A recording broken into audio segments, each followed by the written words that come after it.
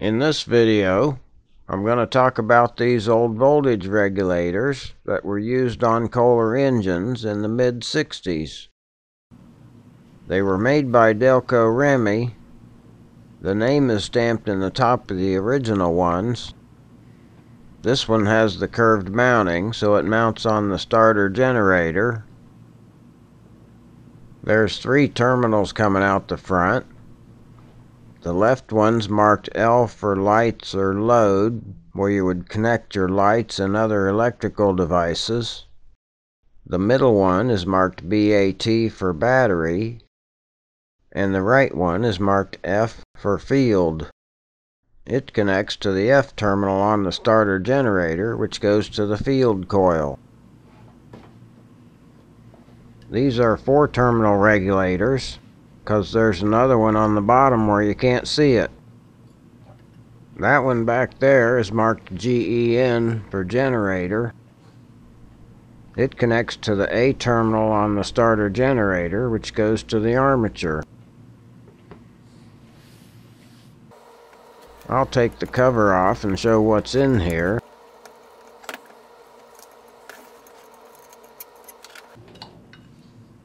There's 2 electromagnetic coils. Each one is activating a set of points. One's normally open and one's normally closed. On these old ones, each one is adjustable. Here's another style. It has the same cover, the same 3 screw terminals. It looks the same on the bottom. There's that hidden generator terminal, but this one bolts onto the flat surface. Everything else is the same. Here's another style. It has the same cover, the same 3 screw terminals on one side, and it has another one coming out the back. If you look at the bottom, it's the same as this one, but they changed that one terminal. Can't see that one. If you look at this one, it's the same thing, but they changed that one terminal so you could get to it. That regulator came out of a Cub Cadet box. I don't know if all Cubs use that style or not. Make sure these cardboard tubes are standing up straight. Then put the cover on without the screws. And put the screws in last to make sure they go through the cardboard tubes properly.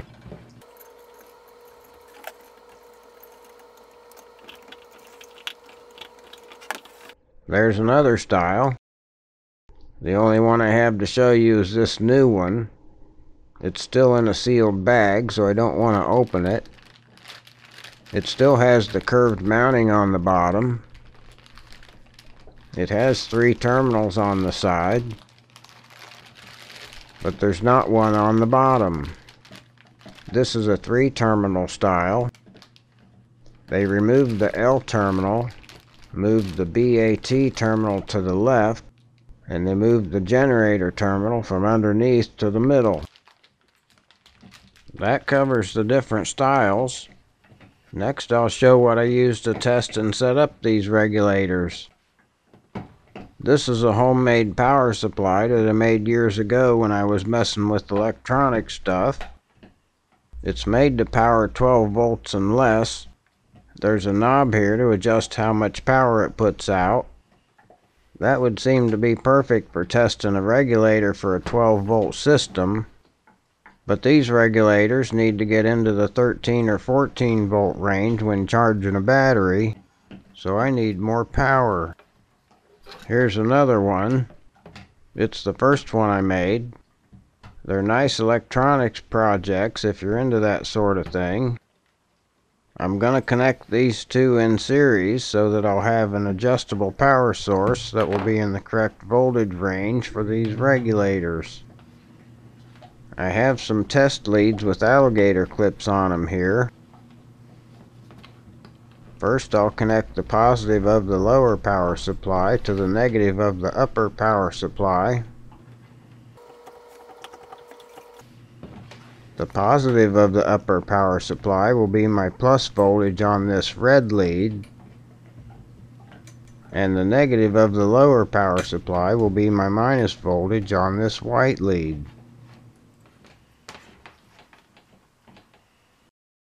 Here's a quick drawing of how I'm going to connect the power supply. The positive from the power supply will be to the generator terminal, and the negative from the power supply will be to the ground or regulator case. First, I'll connect the positive from the power supply to the generator terminal. I like to reach under from this side so I can clip onto the screw threads. The negative needs to go to the regulator frame. If this ground wire is in good shape, you can connect to that. Now when I turn the knob on my power supply, that will increase the voltage that's being put on that generator terminal. Here's my cheat sheet that shows the two different tests that have to happen. First, all I care about is this top part, because I'm going to test the first coil. This says the first coil should close somewhere between 10 and 12 volts. I forget where I found that spec at. Based on my testing, I like to get it between 11 and 11.5 volts. That's referring to the volts from the power supply. I'll be turning the knob to adjust the voltage, and we're going to watch for when the contacts close. So how do you know when the contacts close? I'm going to use an ohm meter to check the resistance between 2 points, and when the contacts close, the resistance reading on the meter will change. On the right side of my cheat sheet, it shows how to connect the ohm meter to test the resistance. This little symbol represents ohms, which is the amount of electrical resistance. If you haven't been exposed to this before, it's a way of measuring how well electricity flows through things. If the contacts are closed, there's no resistance, the meter shows all zeros, and the current can flow through the connection. If the contacts are open, that's so much resistance you can't measure it, so the meter shows OL, meaning the resistance is over the limit that can be measured.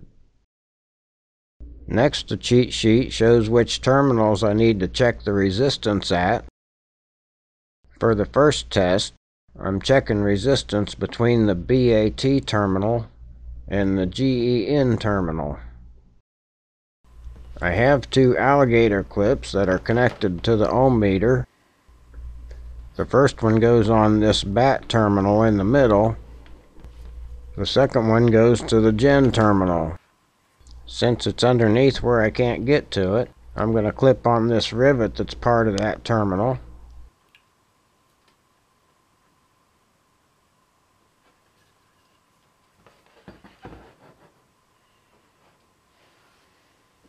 Now this meter on the right will be set to measure DC voltage. This meter on the left is set to measure resistance. And it works a lot better if you disable the auto ranging and use the lowest range. That should read ohms directly, not milliohms or megohms. Now I'll turn on the power supplies. First I turn up the bottom power supply to about 5 or 6 volts. Then to increase the voltage after that, I'll adjust the top power supply.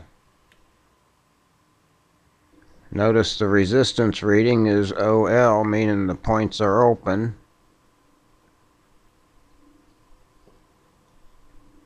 The voltage is climbing. And there, when it got to 11.7 or so volts, the resistance reading changed to all zeros, meaning there's no resistance because the point's closed. Now the voltage is going back down and the points are still closed. When I get to about 10.5 volts, the points open again. Now I'll go back up slightly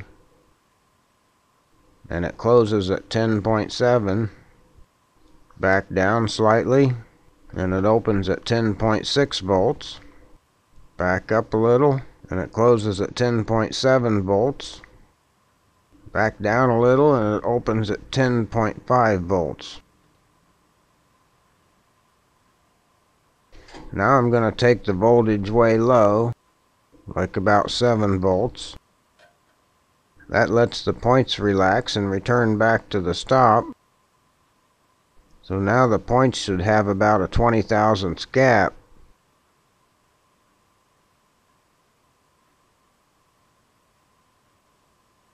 Now I have to go back up to 11.7 volts to get it to close again. Bringing the voltage back down. The points open at about 10.7 volts. If I don't go down much farther but come back up slightly instead, it closes at about 10.8 volts. If I stay in the 10 volt range, I can get the points to open and close with only a slight voltage change. That means the points are working good. That's it for test number 1, so I'll remove these 2 ohm meter leads. Now back to the cheat sheet. This says the second coil should open at 13 to 14 volts.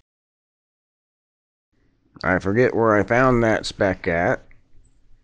Based on my testing, I like to get it around 13.7 to 13.8 volts. On the right side of the cheat sheet, it says I'm going to connect the ohm meter to the F terminal and ground, which is the frame or chassis. Here I'll connect one alligator clip to the F terminal and the other alligator clip to that braided ground wire.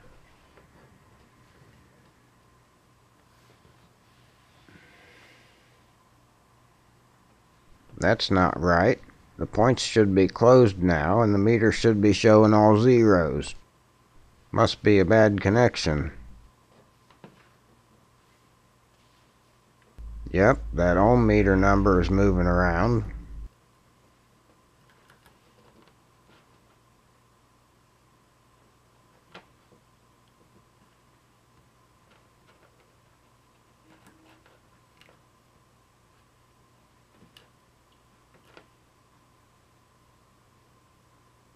Okay, that's what it was.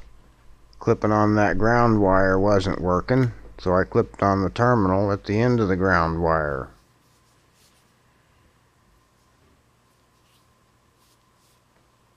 Now we're going to look at the meters again. The resistance reading is not all zeros. Maybe I still have a bad connection at the alligator clips. Or maybe the points are dirty. But it's showing there's a little bit of resistance there.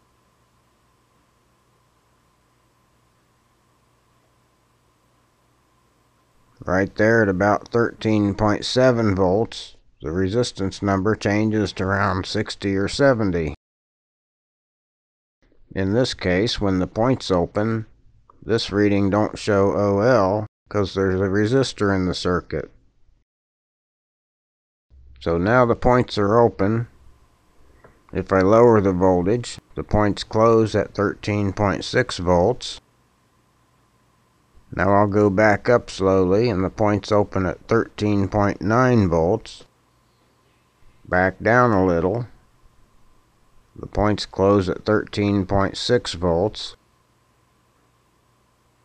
Back up.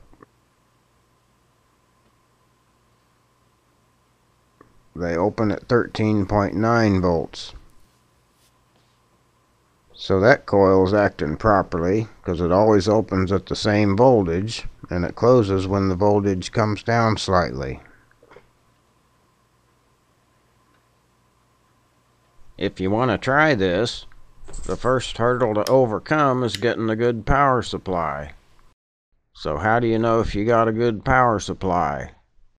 I can show you what makes a bad power supply, so you'll be able to tell. Here's an example of a common power supply you might find in your house. It's an electric train transformer for HO or N-scale trains, it says. Let's see what happens. The voltage is climbing. But wait, what's that buzzing sound? Well, that's the points vibrating because the DC power supply is not doing a good job of filtering out the alternating current.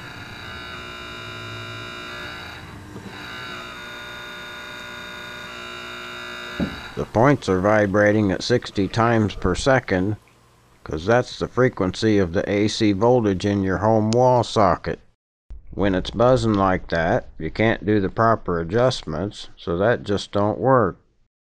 If you try this at home and your relays are buzzing, you need a better power source.